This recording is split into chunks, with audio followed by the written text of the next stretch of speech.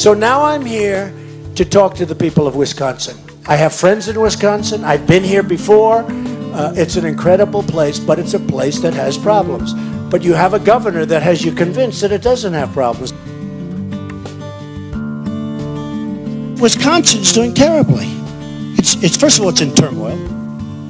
The roads are a disaster because they don't have any money to rebuild them. They've got a lot of problems in Wisconsin. You know, Wisconsin's got tremendous problems. You have a governor that has you convinced that it doesn't have problems.